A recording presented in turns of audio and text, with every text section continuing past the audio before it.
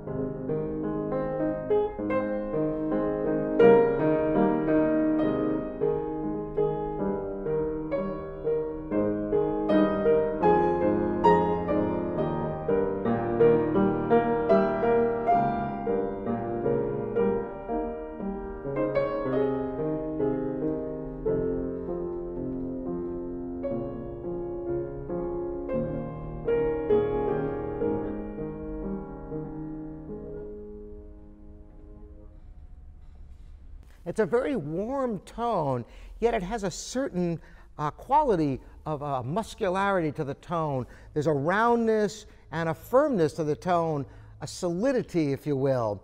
Listen how it sounds opening up in some Liszt, and Liszt could very well have played a piano just like this.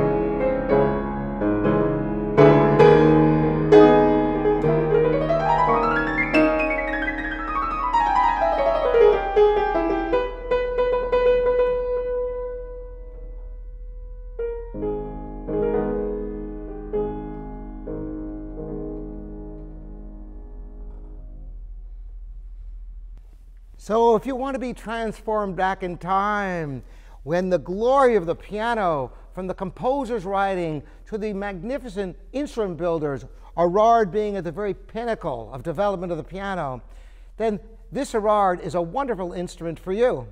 And remember, we do offer free delivery anywhere in the continental United States. And yet, I have a feeling this piano is not going to be here very long at all. We've had tremendous interest. Thanks so much for joining me, Robert Estrin at livingpianos.com. We'll see you next time.